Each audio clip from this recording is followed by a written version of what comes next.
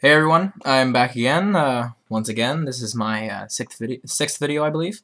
We're here in Canada. We're at the very last day before the national election, so I'm pretty caught up with my reading at the moment. So videos will likely not be made quite as quickly, and I'm looking forward to seeing the results tomorrow. Now, that aside, I'm sure that's not important to quite a few of us, but you know, me and Sean Carlton Zero.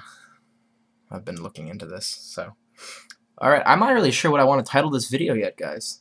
But, and gals, hopefully.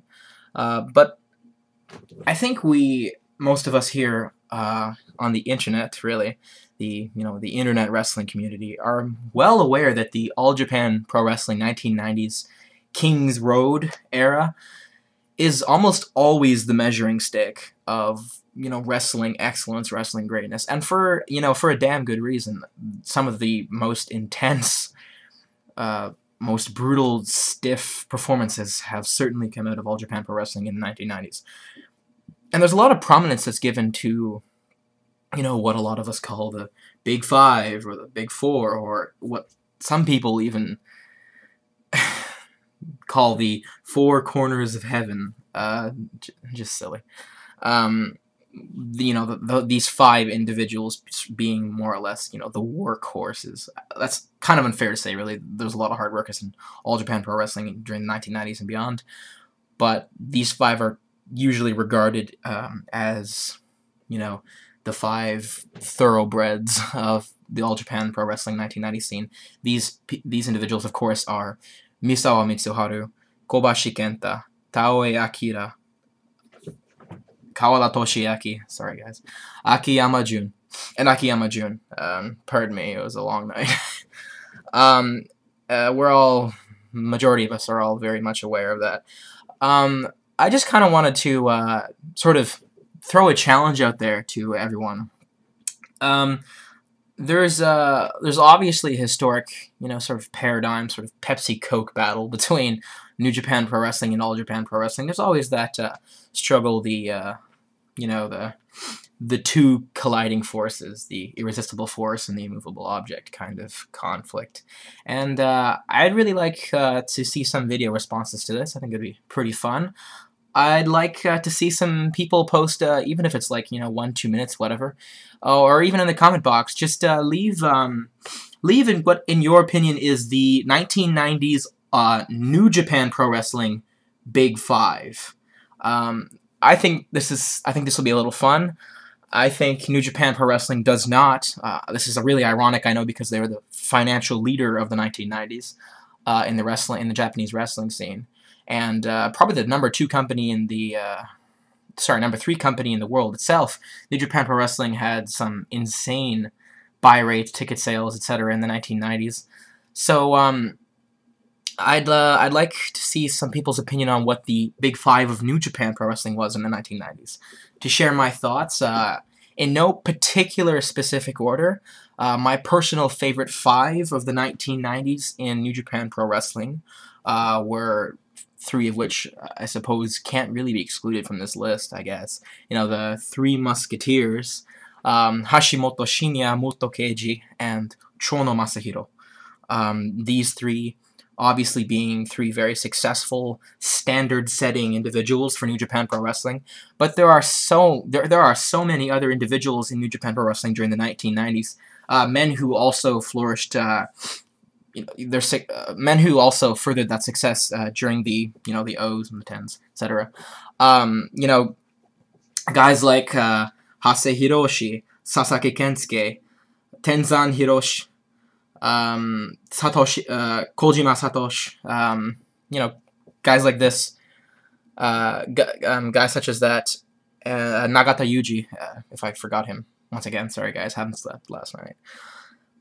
These guys, when talking about the greats of the 2 big organizations, New Japan, people usually cite the 3 Musketeers of New Japan Pro Wrestling and the Big Five or 4 for All Japan Pro Wrestling, and I'd just like to see what people's opinion is on what would be the definitive Big Five for New Japan Pro Wrestling. I think this is a bit of a fun challenge. I'd like it to be fun for more people. So I'll tag the hell out of this, and hopefully this will get a good amount of views. I think this is pretty fun. This is not intended to start any arguments. It's, simply for people's entertainment. My personal five would be, I'll try and order them in number. These are people not necessarily based. This is not based on popularity. This is based on, in my opinion, essentially who my five favorite guys are to watch. And these are all obviously hardworking guys who did and can and did, pardon me, draw audience. So now, unfortunately, I am somewhat, at least my choices are somewhat limited to weight. If I wasn't going to limit this to weight, I would include some juniors for the 1990s, obviously, for the New Japan Pro Wrestling, because in my opinion, New Japan Pro Wrestling had a deeper pool of talent. That's just my opinion.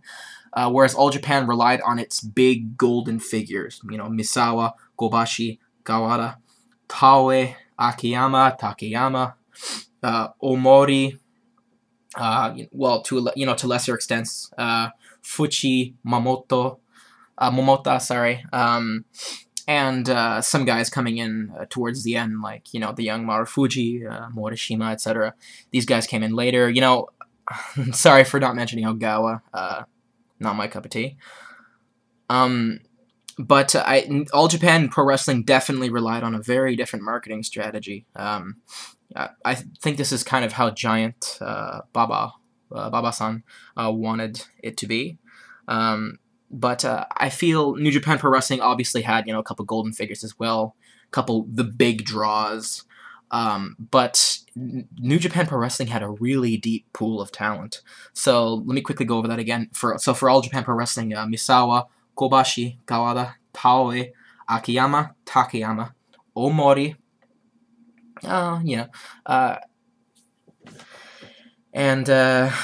okay, fine, what's that, Ogawa, because, Ogawa was on the Untouchables, and that was a fair draw, and trust me, I'm not attempting to leave anyone out here. I'm just saying, the bigger draws that were fairly consistently there, and for New Japan Pro Wrestling, so we got Hashimoto Shinya, Muto Keiji, Masahiro Chono, Nagata Yuji, Hase Hiroshi.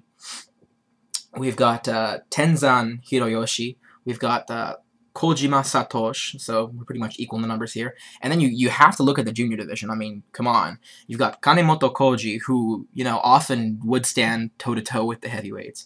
You've got Tanaka Minoru, which in my opinion has got to be one of the most naturally talented junior heavyweights ever. Just my opinion. You've had Wild Pegasus Chris Benoit. You've seen, pardon me. We've seen El Samurai, Jushin Thunder Liger, Otani Shinjiro, Takaiwa Tatsuhito. I mean, the list goes on.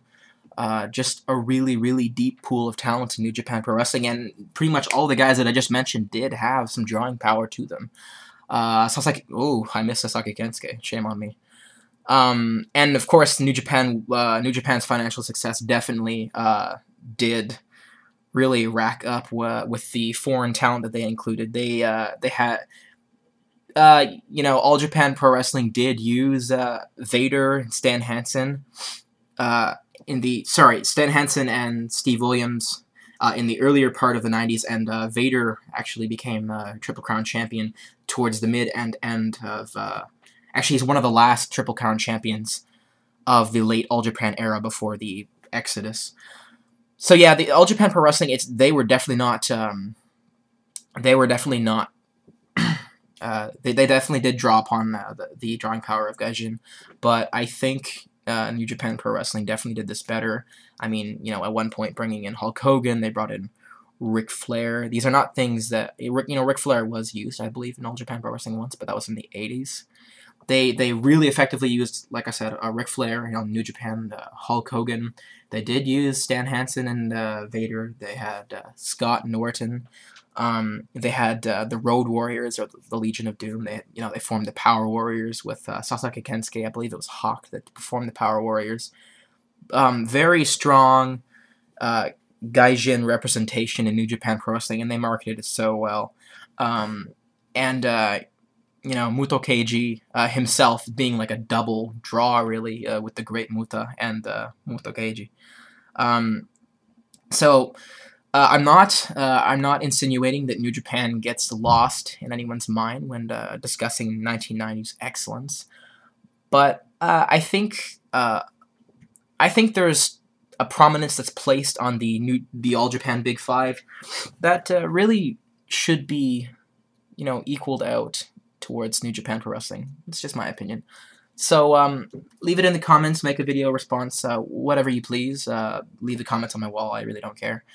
But give me your New Japan Pro Wrestling Big Five. So I'm going to end the video by running down mine, getting up there in time. Sorry guys, once again, I will probably only shoot videos in improv, so bear with me here. So my 5, I'll try and order this. We'll start at number 5, my 5th one, and he's just a pleasure for me. He's just a pleasure to me to watch, is Sasaki Kensuke. My